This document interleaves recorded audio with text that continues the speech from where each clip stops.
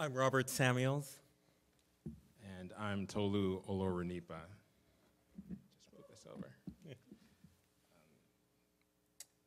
Our book, his name is George Floyd, is a story about a man who simply wanted to breathe in America, but ended up touching the world.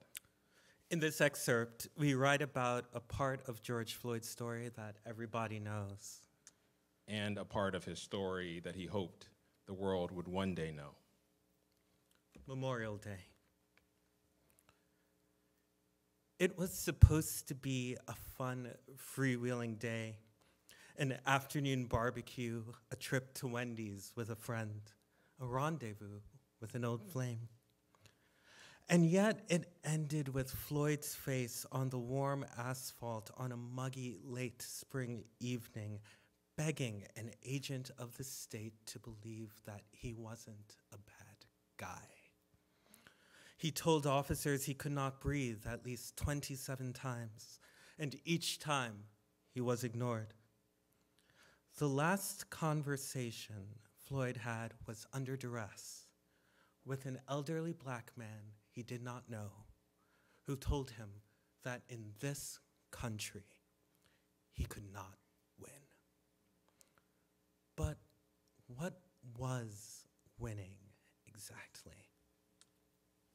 One of Floyd's last aspirations was to create a place called Convict Kitchen. He had been fixated on the idea of opening a restaurant that would model its menu after prison delicacies made from commissary food. The idea came about one day as he and Courtney Ross were talking about his time in prison and some of the culinary wizardry he had perfected using the bland ingredients available in the penitentiary. Wait, how do you make pizza in prison? She had asked him. Hold on, break this down for me. Oh baby, we take the ramen, we smash it up a little bit into a crust, he'd said.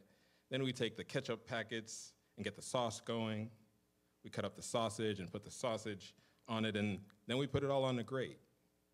A grate? What do you mean, like a heating grate? Yeah.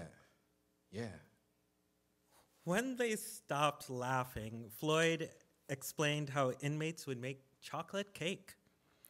It was a complex formula that involved separating the wafers from the icing in Oreo cookies and mashing up the ingredients before putting them back together with a level of care and precision that bordered on artistry. The product, at least to the prisoners, would rival the best pastries they had on the outside. Floyd had mused about hiring a staff of ex-felons, making it easier for people with records to get their lives back on track. They had joked that the job applications would have only one question.